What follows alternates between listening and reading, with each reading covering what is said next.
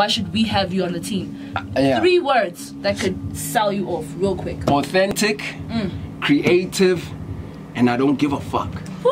Yes. You know what I'm saying? My nigga, we don't bleep around up in this. I really don't, my nigga. my You God. know, it's a do or die situation with me. That's why I even have like a small circle, because I just don't like fucking with the masses and shit, because you just don't know who real and who's not. So the guys that have been at it with me from the jump, guaranteed are the niggas that are still with me till today. And before I came here, I said, niggas, please just tune in, man. You know what I'm saying? Because I'm gonna give y'all shout outs, man. And you know I'm doing this not just for me, but you know I'm repping all of us, because we're still in the same boat. We're still struggling. It's still a tough mountain to climb. But fuck it, a man's will. You can't do shit to it once the man's got his mind made up.